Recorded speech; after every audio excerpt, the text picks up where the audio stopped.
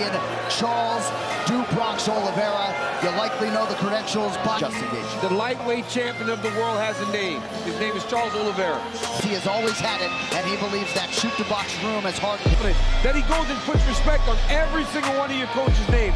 I mean, this guy's put professional record, 32 wins, 8 losses, lightweight champion, Charles the Bronx.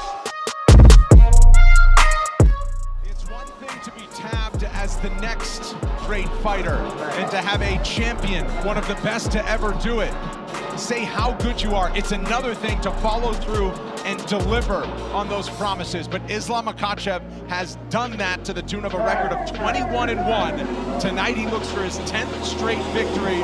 Many, including himself, believes if he gets the job done tonight, his next fight will be with a lightweight championship on the line as Justin Gaethje and Charles Oliveira get ready to fight for it in a couple of months. Islam Makhachev has been winning, Paul, for a long time, but over his last 3 fights, he's been finishing his opponents. None more impressive than when he got Dan Hooker out of there in his last outing inside the first round. And he wants to do that again. After everything that went on this weekend, Beneil Dariush and Islam Makhachev, you still want to make that fight next? I do, but Joe Rogan just grabbed me in the hallway and told me not to. Winner of that fight, would that be for the #1 contender spot? Yes. But, you know, I'll give you this. I'll be honest with you. You know, I get it. Listen, who doesn't think Dariush and Islam is a great fight? I mean, it's a killer fight. I would love to see that fight to see who the #1 contender is. But I'm not going to lie.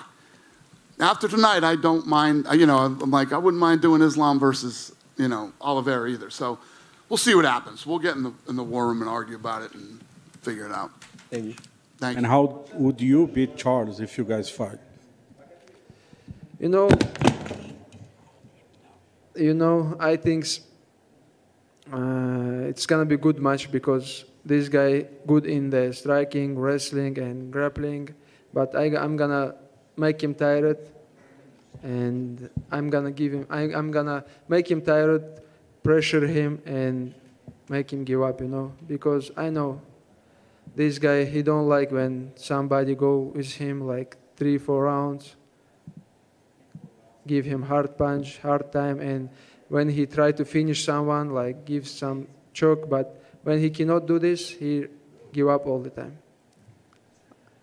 But I have grappling skills more than him because I grapple with all high-level grapplers around the world because a lot of grapplers guys come to AKA, and I like grappling, you know. This guy, he gonna try to finish me in ground, but it's gonna be so hard for me.